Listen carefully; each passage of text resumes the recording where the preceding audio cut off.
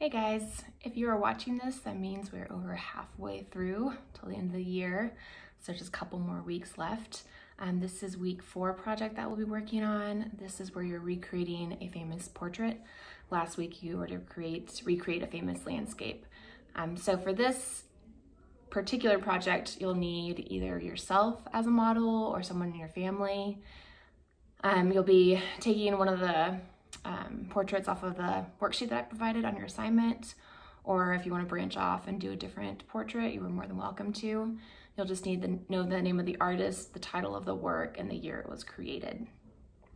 So you guys will be thinking about yourselves as kind of like a actor, actress, costume, background, setting, all that's going to be important in recreating your portrait. So you'll have to do a little bit of modeling in this, or at least recreating some costume and makeup for somebody else. It should be lots of fun. You can get your whole family involved if you need to, if you want to.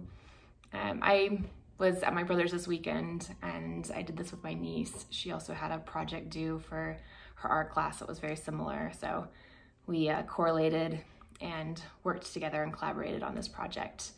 So you'll see that process that I went through recreating that portrait with her. So feel free to use family members when you guys go and take your photos of your portrait. Think about things like lighting, angle, the expression on the person's face. If you are using yourself as a model, you can probably set a timer on your camera, on your phone. I know a lot of them have self-timers. Or you can try to do like selfie mode to take your picture. It really helps if you have someone else in your family help you with that. So use your resources the best as you can. And you're working with like the backdrop of your photo, you might want to, hang some like cloth or something over maybe a door frame. That's something easy to do.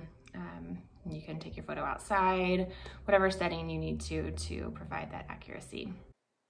Like your previous creativity challenge with recreating the landscape, this is a social media movement. If you follow hashtags like #ArtChallenge, #UsedProps, #BetweenArtAndQuarantine, #Getty, there's a lot of museums around the world that are using these challenges to provide some humor and some relief during the isolation. So follow any of those hashtags. You'll find a lot of great examples. Sometimes people are using their whole families. You can recreate whatever portrait you like. I've got my niece here and my kiddo. Are you helping, Joel? Yeah. Yeah? We're gonna we've got some props. So we're gonna start recreating this and getting ready for the picture. The portrait that we're going to be recreating, my niece and I, is Frida Kahlo's self-portrait with thorn necklace and hummingbird, which was finished in 1940. So we just looked really closely at the portrait and tried to match background, any details in the face, props, as accurately as possible. As a final step, I used an app called Moldive on my phone to do some photo editing and also collage both the original and the recreation side by side.